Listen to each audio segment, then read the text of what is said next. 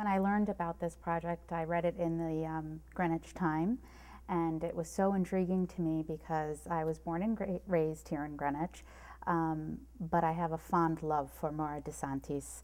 My parents were born there and emigrated here in 1975, and I've visited every summer since, sometimes twice a year even. So to find out that there's this connection between Morra and Greenwich really just gave me such a sense of belonging. And that's what really sparked my interest in getting involved in this whole project.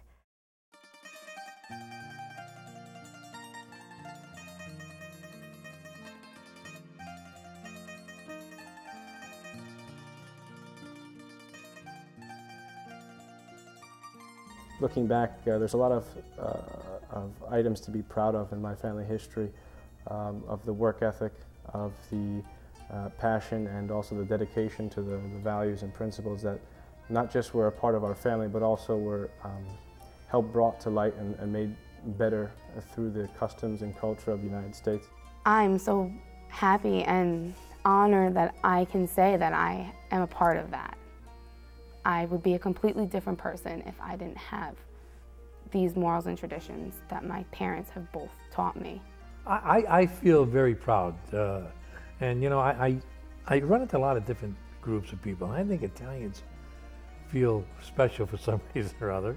We're no different than anybody else. The legacy of hard work, perseverance, and the willingness to rise above that hardship that they once had, to know that there's an opportunity if you work at it and get rewarded for it. It's something that I'm very proud to have inherited, but also to potentially continue those same values on.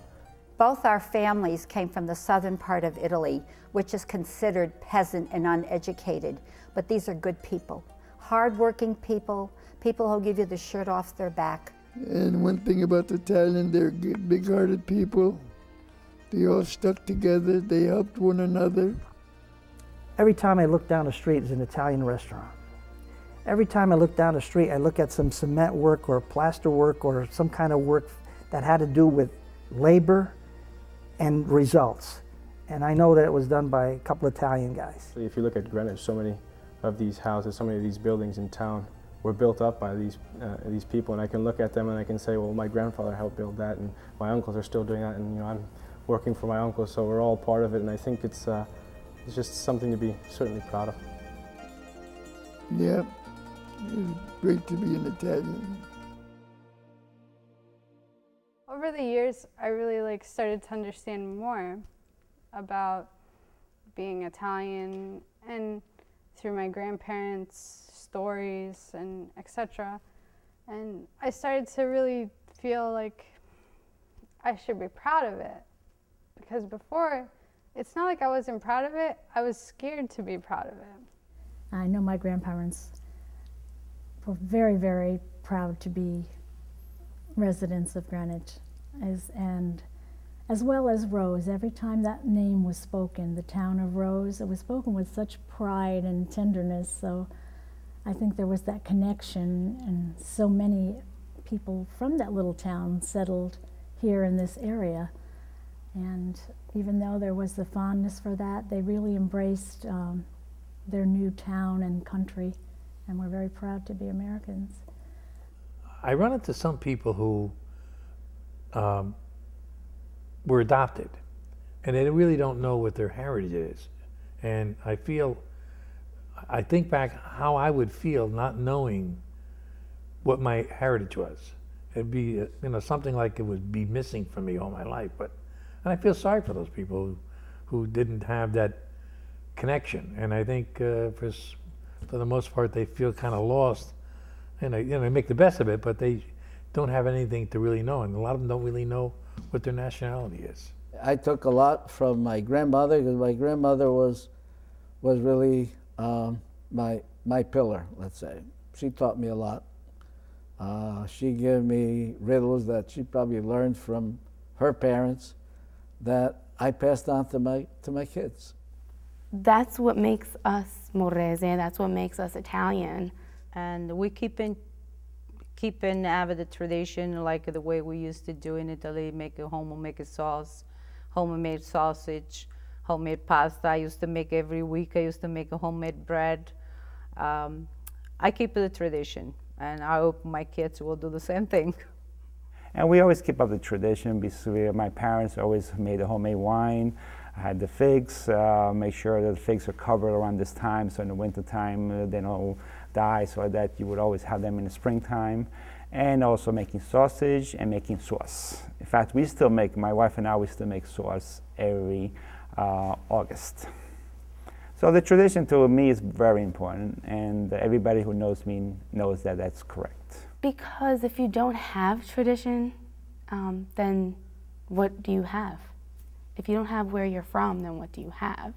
You can make your own, but I mean, where you're from, where your family's from, is what created America to begin with, right? All these different cultures, we're the melting pot because of where we all came from. So if we don't learn about it and we don't continue all those different traditions, then we're just being. Learning to grow up and be good citizens, learning to have good family values, and learning to get along in this great country of ours. That's what I feel my Italian heritage has brought to me through my parents and my grandparents. So we try to tell the kids about their ancestry, and we show them pictures, and they know. Just try to keep the whole family together. But I feel proud to be an Italian heritage, but I think I'm more proud to be an American with Italian heritage. And I have to say I'm very proud to have, be an American, Italian American from the families from Calabria and Morra. Very proud to be raised in an Italian home. Before my father passed away, he said, he says, too bad everybody doesn't know about Italy. He says, second, third generation kids aren't learning much. So I wrote an article sharing the rich history of Italy. And it was in the Greenwich Time, October 4th, 2004. And every once in a while I look at that, I said, I miss my father, When my grandfather was spoken to in Italian, he only responded in English because he was very proud that his family settled in this new land. One year, just to give you an idea, we canned our tomatoes. And my daughter, since they were 3 years old, used to come and help us. So one year we did them without them because they were in college. My middle daughter, she started crying and said, Dad, that's a family tradition, she said to me. We got to do them again. And then I had to go buy a few more boxes of tomatoes, and we had to redo them because she wanted to be there and help put the salt in the jar, the basil, and the tomatoes. She started crying like a little baby and said, Dad, this is a family tradition, so we got to do tomatoes again. Okay, Annalisa, we did them again. A presto is something, it's like saying goodbye, but it's like, I'll see you soon. It's not goodbye. Because I know I'm going to see you again, and if I don't, we're going to act like we're going to see each other again, because saying goodbye is heartbreaking. That's the only mistake I did. I didn't teach my daughters to speak Italian. The oldest one understands it, but that's the only mistake I should have thought about to speak Italian. But. A presto.